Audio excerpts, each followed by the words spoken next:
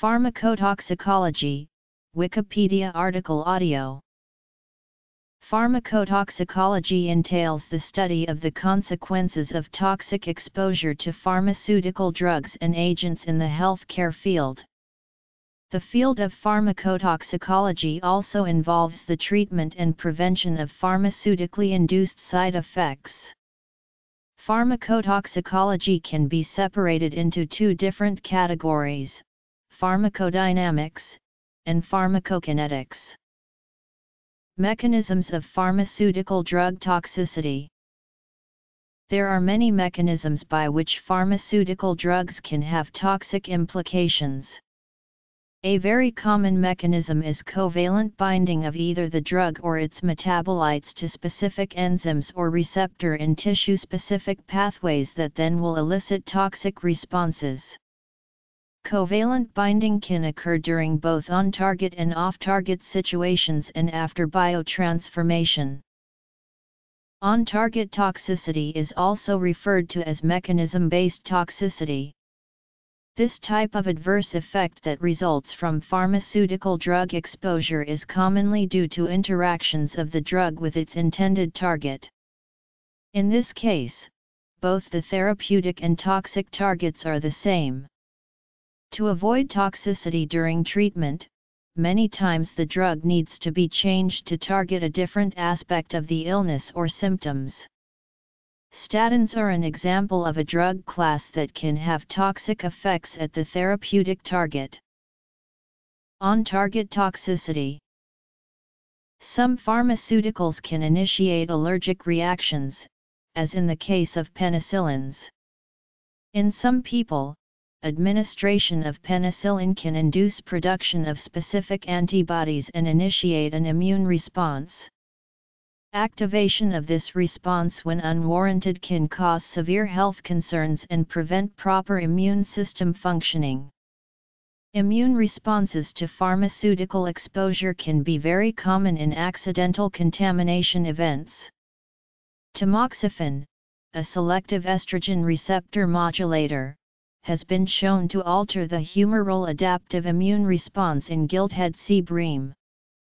In this case, pharmaceuticals can produce adverse effects not only in humans, but also in organisms that are unintentionally exposed. Immune responses. Adverse effects at targets other than those desired for pharmaceutical treatments often occur with drugs that are nonspecific.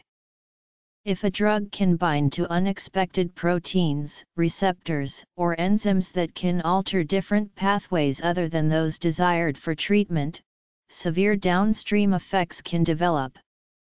An example of this is the drug eplerenone, which should increase aldosterone levels, but has shown to produce atrophy of the prostate. Off-target toxicity.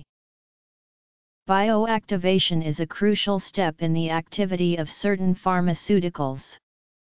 Oftentimes, the parent form of the drug is not the active form and it needs to be metabolized in order to produce its therapeutic effects.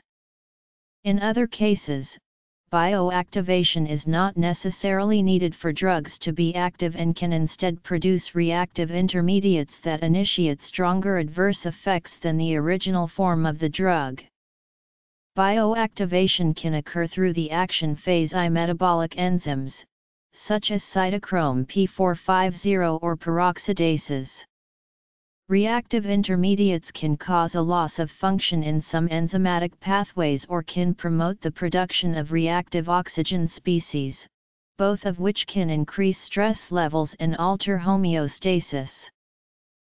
Bioactivation. Drug-drug interactions can occur when certain drugs are administered at the same time. Effects of this can be additive, less than additive, or functional alterations.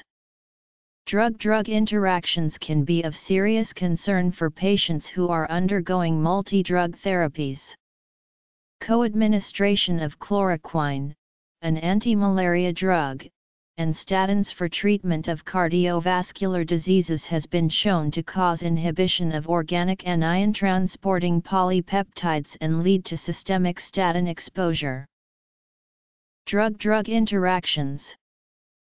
There are many different pharmaceutical drugs that can produce adverse effects after biotransformation, interaction with alternate targets, or through drug-drug interactions. All pharmaceuticals can be toxic, depending on the dose. Acetaminophen is a very common drug used to treat pain. High doses of acetaminophen has been shown to produce severe hepatotoxicity after being biotransformed to produce reactive intermediates. Acetaminophen is metabolized by CYP2E1 to produce NAPKI, which then causes significant oxidative stress due to increased reactive oxygen species. ROS can cause cellular damage in a multitude of ways, a few of which being DNA and mitochondrial damage and depletion of antioxidant enzymes such as glutathione. In terms of drug-drug interactions, acetaminophen activates CAR, a nuclear receptor involved in the production of metabolic enzymes, which increases the metabolism of other drugs.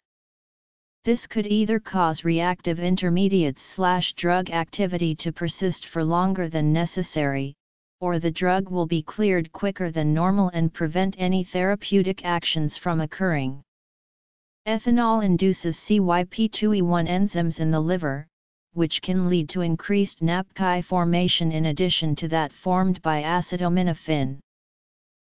Pharmacotoxicity examples: acetaminophen, aspirin, antidepressants. Aspirin is an NSAID used to treat inflammation and pain. Overdoses or treatments in conjunction with other NSAIDs can produce additive effects, which can lead to increased oxidative stress and ROS activity. Chronic exposure to aspirin can lead to CNS toxicity and eventually affect respiratory function. Antidepressants have been prescribed since the 1950s, and their prevalence has significantly increased since then. There are many classes of antidepressant pharmaceuticals, such as selective serotonin reuptake inhibitors, monoamine oxidase inhibitors, and tricyclic antidepressants. Many of these drugs, especially the SSRIs, function by blocking the metabolism or reuptake of neurotransmitters to treat depression and anxiety.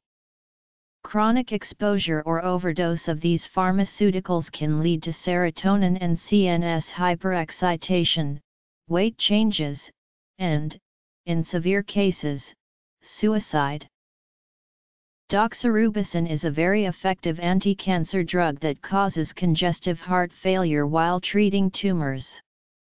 Doxorubicin is an uncoupling agent in that it inhibits proper functioning of complex I of the electron transport chain in mitochondria.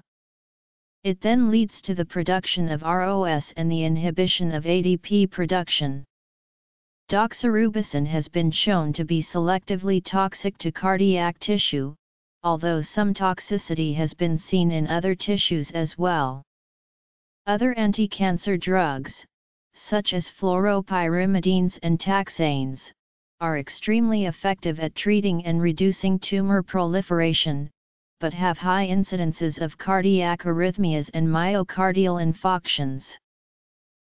Anti-cancer drugs.